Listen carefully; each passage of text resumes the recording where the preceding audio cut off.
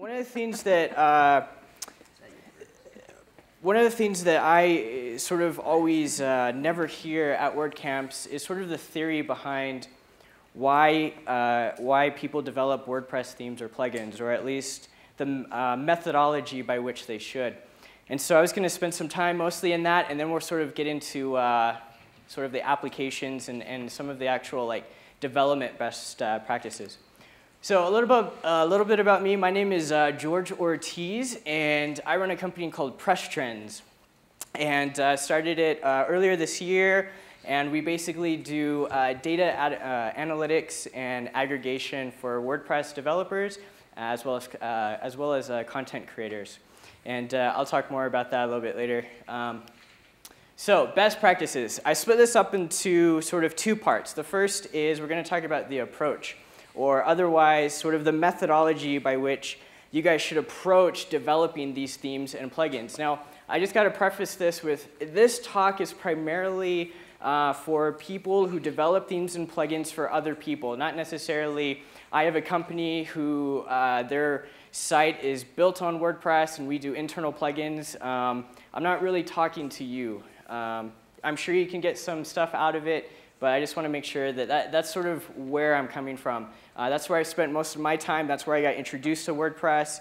And I think a lot of people, at least the majority of the population of WordPress developers, they develop themes and plugins with the intent that other people are going to use them, right? A lot of times it comes out of a sort of a self-need.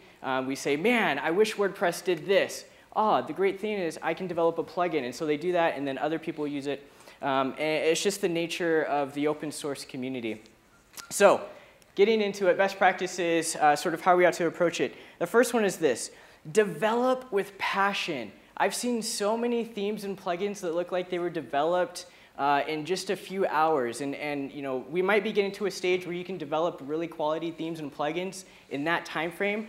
But for the most part, people are just slapping stuff together. They're not focusing on standards. They're not focusing on the right way to do this. And they're not even thinking about the end user. And the only way, or the only sort of understanding approach that I can see why people would do this is that they're not passionate about what they're doing.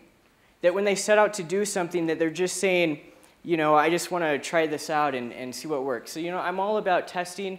But first and foremost, if you're going to spend your life doing something, especially in an open source environment, make sure that you're passionate about it.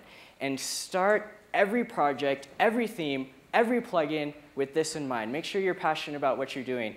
If you don't care about doing travel blogs, don't build travel blog themes. They're going to be terrible, and no one's going to use them. The next thing is this: focus on the user experience.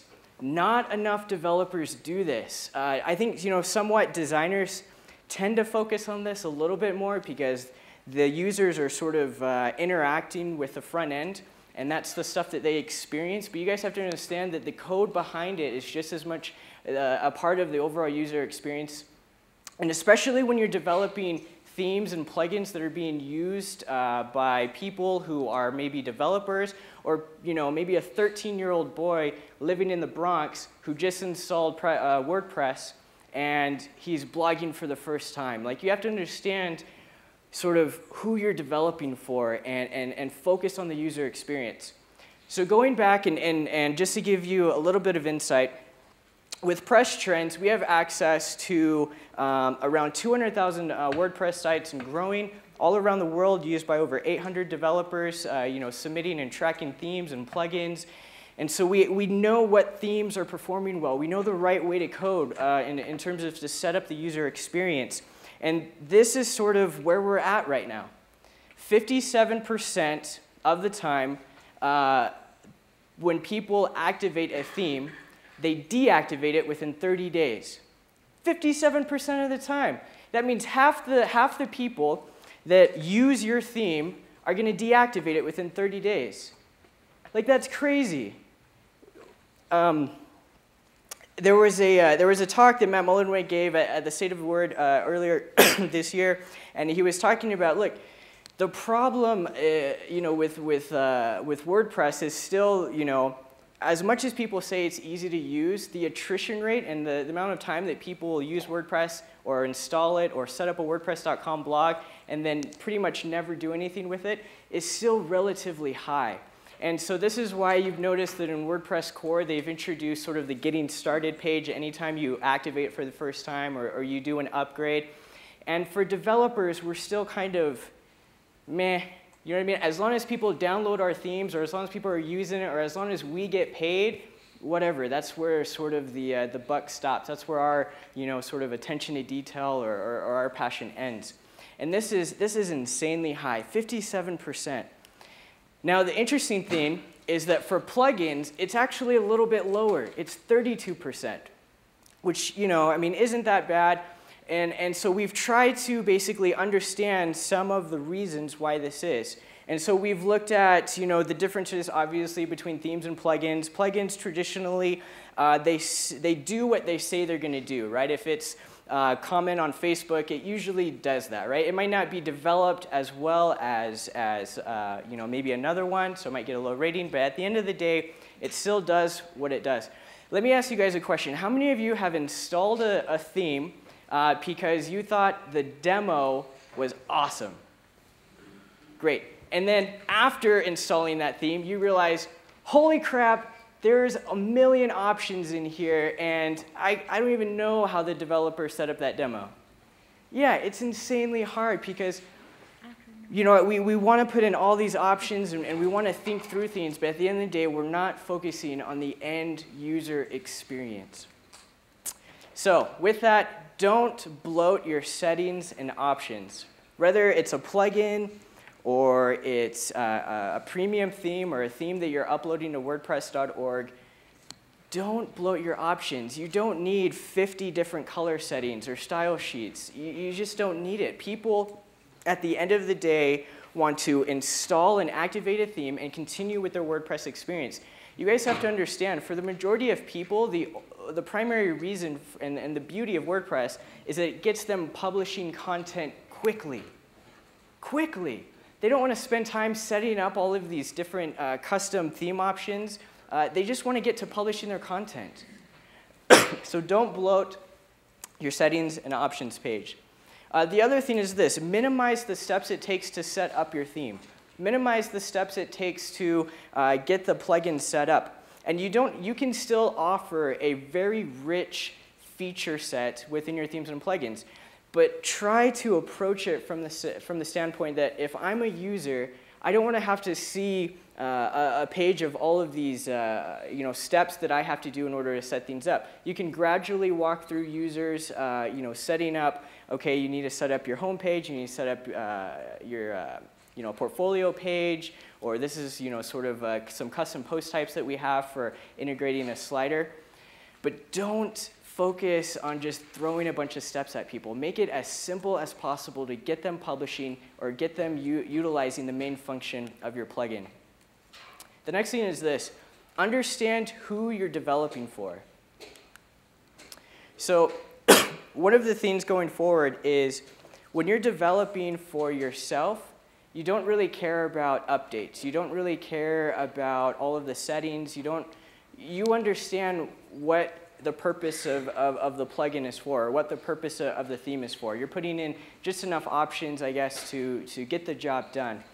But like I said at the beginning, the whole point of WordPress is the community. And you have to understand that a lot of the themes and the plugins that you're creating are going to be used by other people.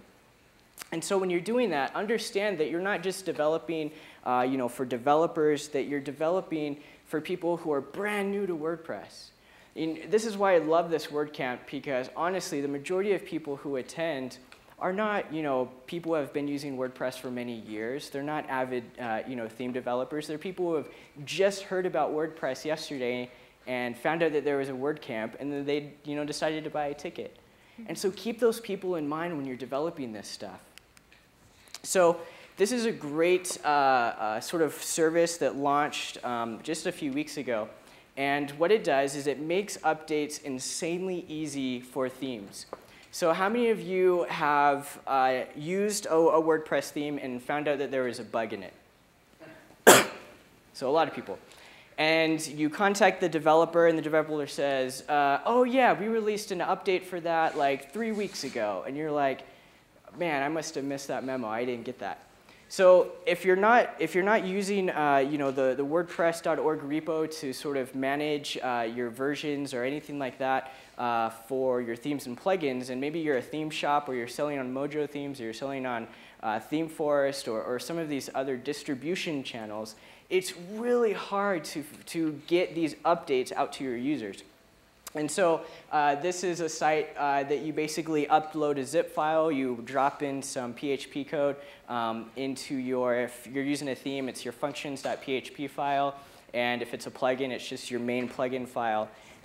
And all it does is it basically references the current version, whatever you have installed, and basically says, hey, does this user use this current version? If not, it does a little, would you like to update? And it just activates it or downloads it right from the start, as if it was on WordPress.org in either the theme or the plugin repo. So make it easy for people to keep updating with your themes. Make it easy for them to get updates to some of these premium plugins that people are using. So the next thing is sort of application best practices. So again, when you're approaching this development, recognize that the chances are that a lot of the plugins that you develop are going to be used by more than just you. And keep that in mind. Also keep in mind that you have to be passionate about what you're developing, or else it's going to turn out like crap. And our data at Press Trends is going to show that. It's going to be like, man, this has an insanely high abandonment rate. The conversion rate is low for comments. It gets an insane amount of spam, or it just breaks.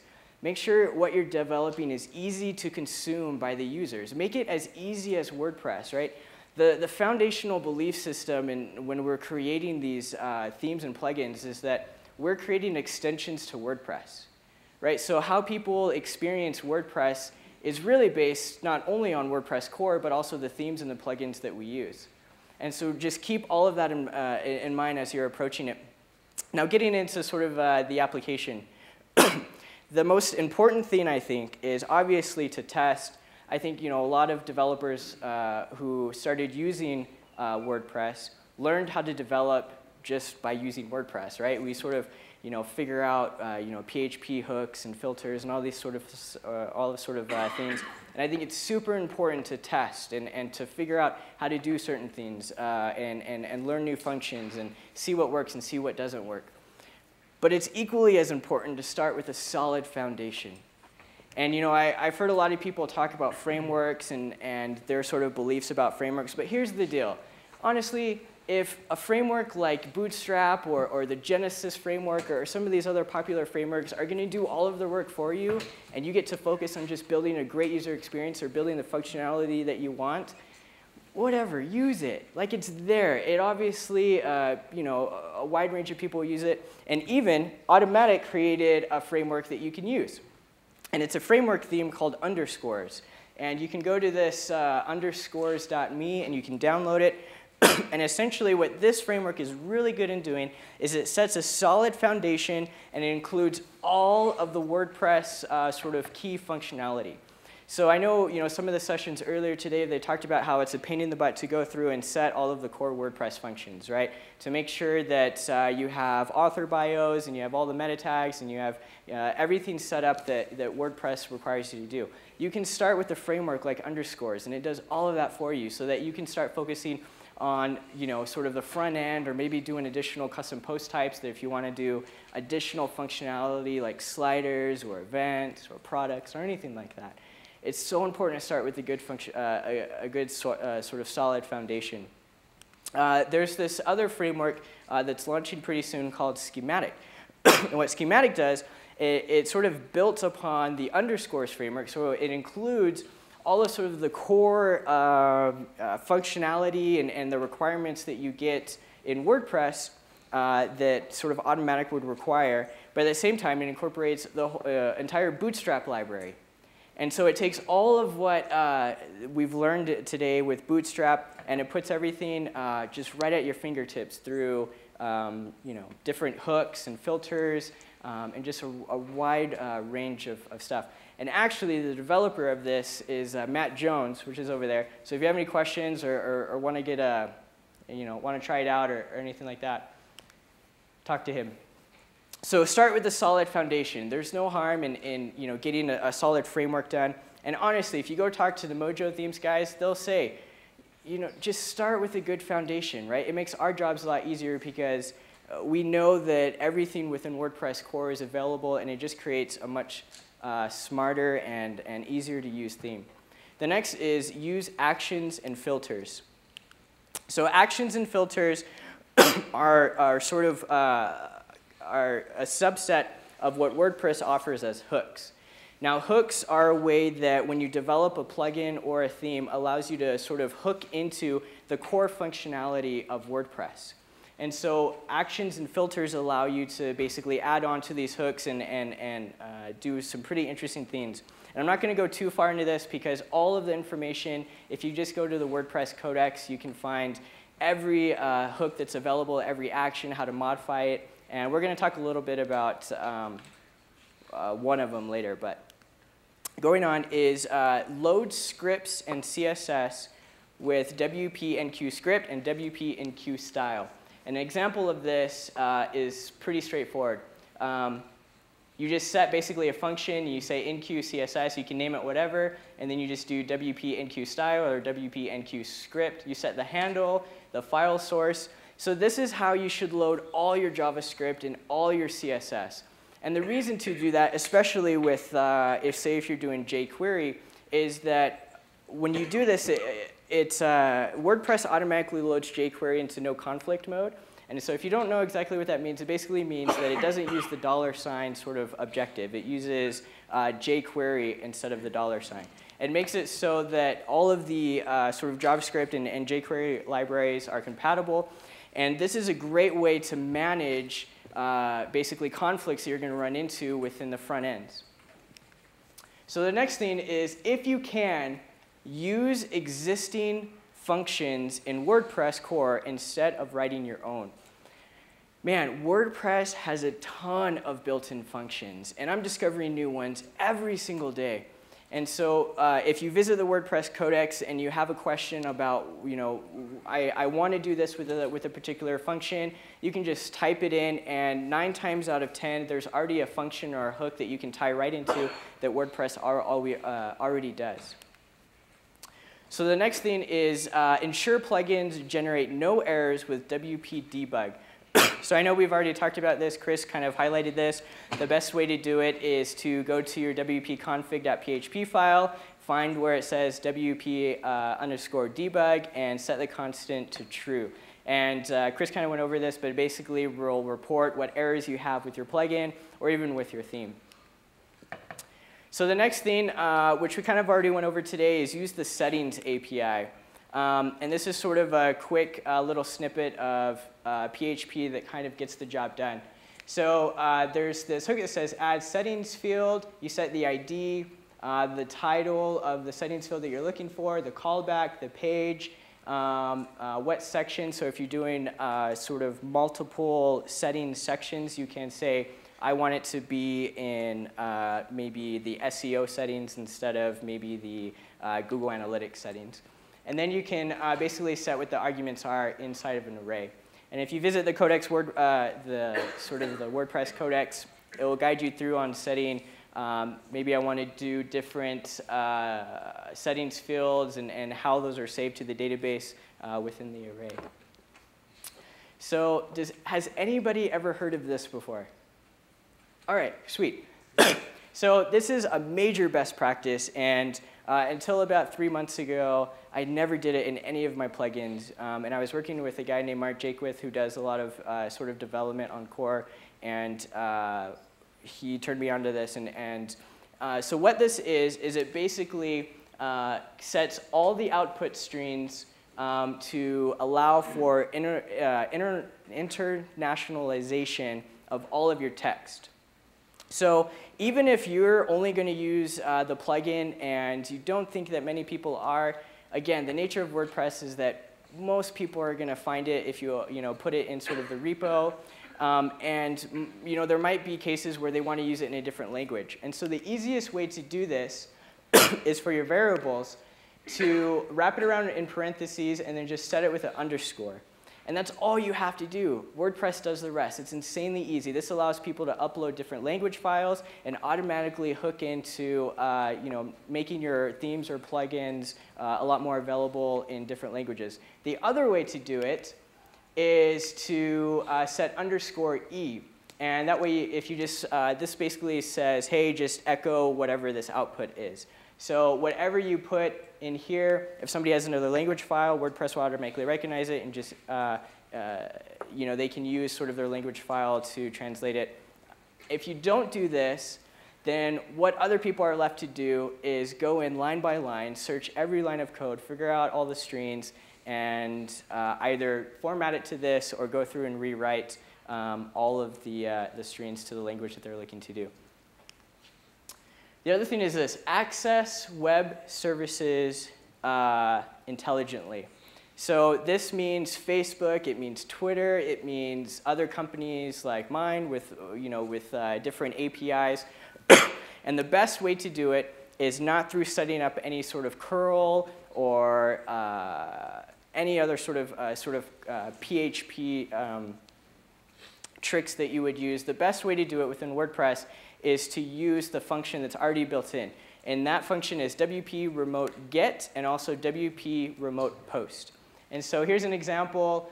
You basically set a response variable and you say WP remote get, you have the URL, and then you can set an array of different sort of settings for, in this instance, it's just a timeout. The next thing is, with this, don't be evil, right? WordPress has a ton of great hooks, and you can tie in a bunch of third-party sort of integrations and applications. And there's a lot of really cool things that you can do with WP Remote Get and WP Remote Post. But there's a lot of really bad things that you can do with it. For instance, you can grab, say, the admin's email address, and you can send it back to your server. Or you can grab, user-specific data and send it back to your server, or do different things like that. So with great responsibility comes great power. Don't be evil.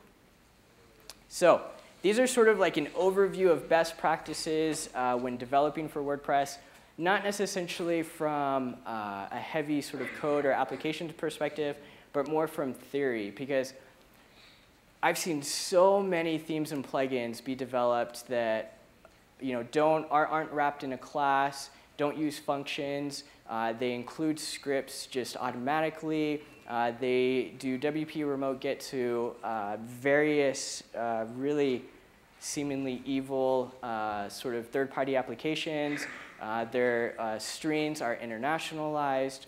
It's so important that you start out with a firm foundation, that you're approaching it from the right way, and if you just follow these sort of core principles when developing, and always make sure to interact with sort of the WordPress codex, you should be okay. There's a lot more that goes into it, but we will save that for another day. So if anybody has any questions, let me know. I can't see anybody right here, so if there's a question, someone shout out. Yes? What's something we might not know that you can tell us from your press trends data? Put me on the spot, Like what specifically? So I got one. So how many of you sell themes or plugins? Oh wow. Okay. Well then that statistic won't be very helpful. I don't know. What's some statistics that you guys would be interested in? I want to hear the sales statistic. You want to hear? Okay. So the sales statistic is this. A lot of people say, "Man, I want to sell my theme or plugin. What's the best way to go about it?" So the best way that we've seen from data is that the companies that straight offer a premium theme traditionally don't have as much adoption, right? Because one, the barrier to entry is usually around $49, whereas somebody who's going into the wp.org repo has a barrier to entry of $0, right? They can just activate it and it's there. Also what we've seen is that premium themes, as opposed to free themes, traditionally have a lower abandonment percentage. So that might be just because they're putting more effort into it. But what we've also seen is the best way to make money is to offer a free theme. You get the widest set of adoption, and then to offer a pro version. So say a great example of this is a company called Cyberchimps, and they have a theme in the WordPress.org repo. I mean, they have insane adoption on this, right? Because they have sort of tapped into that distribution channel. And while the abandonment might be a little bit high, they are able to sort of migrate a large portion of those people who are using their free theme into their paid version. And then once they get to the paid version, they're less likely to abandon the theme because they've already sort of interacted with it. They understand how it's working, and they understand sort of what they're getting with it.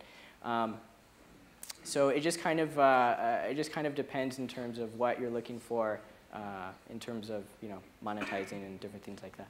Same true for plugins? Yes, the same is true for plugins. One thing that we've realized is, so here's a good example. So how many of you have ever heard of Gravity Forms? Great. How many of you use Gravity Forms? Can't really see it, not as much. Okay. How many of you have heard of and used Contact Form 7? Okay, so a little bit more. So that's what we found. We found that at some point you have to make a decision. Do you want to get your product out there to as many people as possible and maybe make money on the upgrades, or potentially get people to upgrade to a paid version? Or do you want to have not as many customers and not as many users, but at least every one of them is paying? So we found like Contact Form 7 has, like 13 times more sites using it than, say, Gravity Forms. Like, we rank all of the sort of plugins by usage, not really downloads, but by actual activations. And Gravity Forms is way down on the list, whereas Contact Form 7 is in the top 25. So I would say it's definitely true with plugins, as it is with themes, that you kind of have to approach it from what you're hoping to get out of it in terms of sales, adoption, different things like that.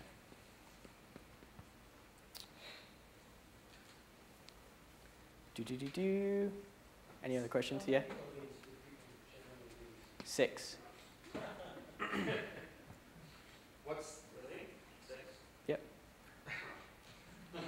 I don't know why. It's What's just. Are there any plugins or themes? This is more of a plugin question. Who, after the free download, are aggressively marketing the pro upgrade, or do they passively market the pro upgrade? What have you found to be more effective? Meaning, are they sending out, constant pings to say, upgrade this plugin to the pro, here's what you're missing out on, or do they just passively market that? So I don't know, just because we don't have the full sort of data integration to see that, because a lot of times the only way that we track it is, I'll give you an example. So like with the events calendar, they have the events calendar, and then they have the events calendar pro. And so for us, we're able to see that more than 10% of people who have used the events calendar are then using the events calendar pro within a period of 30 days. But we're not really tracking how they're going about getting those people to upgrade. Some people have, like, if you look at the events calendar, if you look at Yoast WordPress SEO, like they always have like different widgets that they kind of put in the dashboard, or maybe they have a different thing that says, hey, there's a pro version, see what the features are. I will say this. What we've seen, at least lately, in terms of transitioning or monetizing a plugin, is the best way to do it is through extensions. That is the best way to do it. I'll give you a great example. So WooCommerce, right? They launched it, and they launched it as a free. You can still get WooCommerce for free. But then if you want to add different features to it, like say you want to get different payment gateways or whatever features that would exist within an e-commerce platform. They sell it as extensions, and so these extensions range anywhere from a few bucks to $100 at times. But not only do you get the widespread adoption of the plugin, but you also make a ton of money off the sort of extension sales, because people are they love the plugin and they're just looking for this one additional feature, and they're looking to get that feature, which also helps in the user experience, because you're not adding a bunch of features that people have to navigate through because they're not going to use. They're only getting sort of the base product, and then they're getting exactly what features that they want, and you're still able to monetize. So everyone's happy. And also we found that the abandonment rate is a lot lower too, because it's just simpler to use. It does exactly what it says to do. And if there's a feature that you're looking for that doesn't have it, you can easily go out and just purchase it.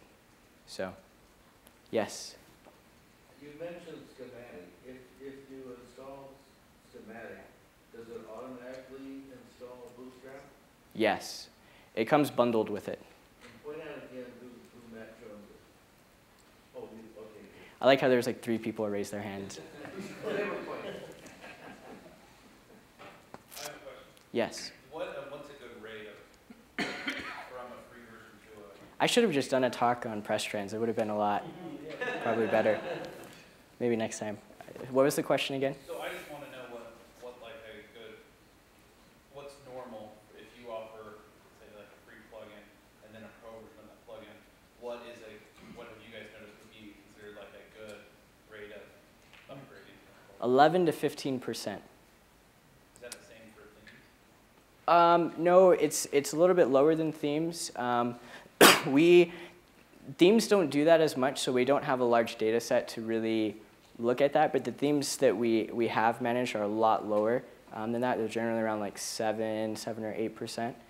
But with plugins, if you just have a free version and then you have a paid version and you're not doing extensions or anything like that, it's generally around that, which is actually pretty good. Like if you run a SaaS company, if you're getting 10% of users who are upgrading to a paid version, you're killing it. So I think it's pretty good, but I still think that when you do it in an extension forms, your abandon rate is lower, your adoption rate is about the same, but your revenue is usually higher. And I think people generally just have a much better user experience. Okay, so you're suggesting a plugin that's free and then extensions that they add on to that plugin is Yep. the most successful model. Yep. Thanks. Yep. So I mean, there's a lot of data around that, but I can't be the one to share it just because it's other company data. But it's right now that's the best way to go. Mine kind of goes along with his, because I find that some plugins, the price really, like for example, Backup Buddy, is pretty high price, but it's very much worth it if you're moving sites or restoring or setting up gravity forms. Mm-hmm. But like I find some others like Slide Deck, for example, is like $300 and there's a million free slider plugins out there. Right. So finding that medium to kind of find the good price point for that kind of upgraded one. Yeah, and people debate whether or not where their prices should be. For us, like, we try to sort of benchmark it in terms of the actual category. So like there's events plugins, there's slider plugins, there's different things like that. So it's hard to say across the board like this is a target price that you should set. I think for themes, there's so many themes, and that's part of the reason why we created Press Trends, was that it was just getting obnoxious, and there had to be a way to delineate themes other than this theme has made this much money, or this theme has downloaded this many times, right? But for plugins, we just don't have those specific price points. I know for themes, it's right around $39, $49, but I don't necessarily think that that's the developer's choice. I think it's more like marketplaces or just the community has sort of set that. I think if developers wanted it, it would be more like $99. It's interesting to find like where there's a lot of plugins that are free. Yeah. The same thing as some of these premium ones. Yeah. Where to find that yeah. price. Well, and after you spent $300, you're like, dang, I have to make this work because I just spent like $300. Yeah. And here's another thing, like when you're browsing or looking for themes, don't pick one, or even plugins, don't pick one just because it's been downloaded a bunch of times. That generally doesn't mean that it's good. It just means that it's been downloaded a bunch of times. That's all it is. So we've seen a lot of, we have data that says basically how many times it's been downloaded, the average time it takes to activate it, and then what's the abandonment percentage after it gets activated. And usually the ones that have a lot higher sort of downloads or sales, if that matter, traditionally have a quick time to activation and a really high abandonment rate. So, because I think people are just making those gut, sort of decisions because it's a lot easier to do. You comment on this. Sometimes I've seen a plugin or a theme actually drive the WordPress usage. So an example of this might be someone who wants to build a membership site, and they've never even heard of WordPress or used it before, but someone's developed a membership plugin. Yeah. Who is a really good marketer, and they sort of pitch you on the idea of a membership site, and that person, so in that case, there might be free plugins and stuff that would do the same thing, but they're marketing that totally outside of the WordPress community and kind of converting those people into WordPress users. Would you just comment on that? Any thoughts you have on it? So I don't know. Wow, that's a very general question. Like I think my comment would be great. Like we have more WordPress users, like a lot of people are trying to use WordPress as a platform to build their own platform. Does that make sense? So you have companies like Happy Tables, which is using WordPress as a way to create a sort of service platform for restaurants to easily create websites.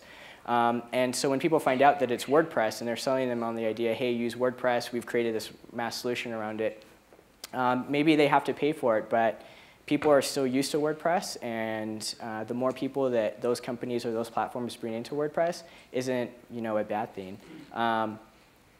It really depends on that user experience and making sure, I think that there's more weight on those companies and those developers to provide a really great experience, because they're not just interacting with WordPress, but they're assuming that WordPress is this plus whatever their plugins or whatever their platform is. And so I think it's a lot more weight on their shoulders. But in terms of using that as a strategy, I'd say go for it. That's one of the great things about WordPress, is that you can pretty much do whatever you want around that. Do you have data on the companies or the sites that use webhost, whether they're shared, virtual, or dedicated? No, we don't do that. I'd like to, but we haven't got any response back from hosting companies that say, yeah, we'd be interested in using this. So we just don't have access to that data. And we could start tracking it, but I don't know. It's really not that valuable to developers. To know that 60% of your maybe activations are hosted on Bluehost or. What about like PHP versions and stuff like that? We do track that. So we track that. We also track like WordPress versions and also versions that are active within your for your plugin or your theme. And so all of that is available within your dashboard. Great.